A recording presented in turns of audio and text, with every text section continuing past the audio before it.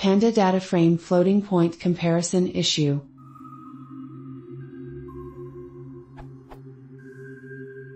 I have a dataset that looks like this, where the third column is derived by dividing the first column by the second.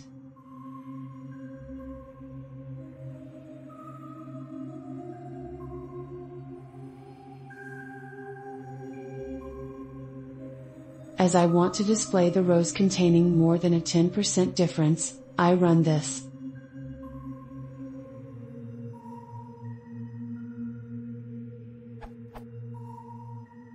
But the last row as shown below returns me true instead of false, which looks to me like a floating point issue. Does anyone know what should be the proper handling for this so I can get the correct results?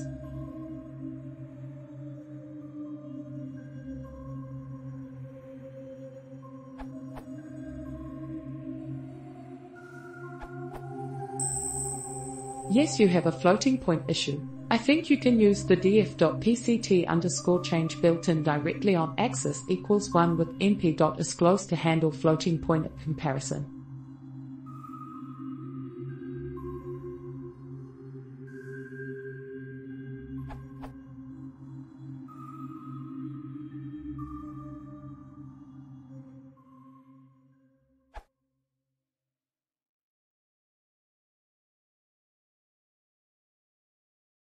If you want to see more, please enter the site.